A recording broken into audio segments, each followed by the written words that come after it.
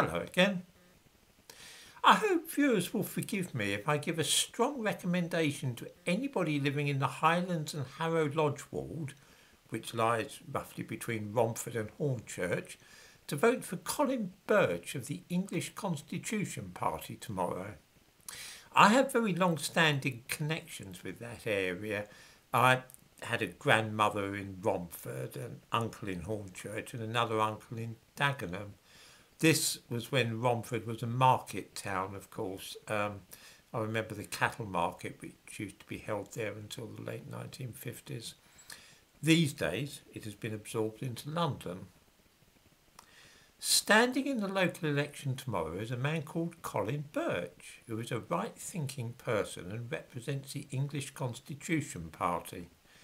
They want more independence for England and an adherence to the English Constitution, which they feel would make life more agreeable than it is now.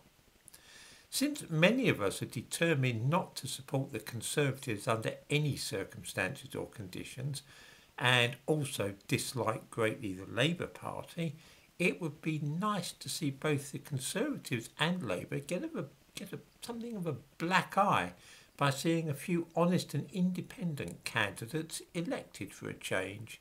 So, anyone living in Romford and Hornchurch, keep an eye out for the English Constitution Party, and in particular, Colin Birch.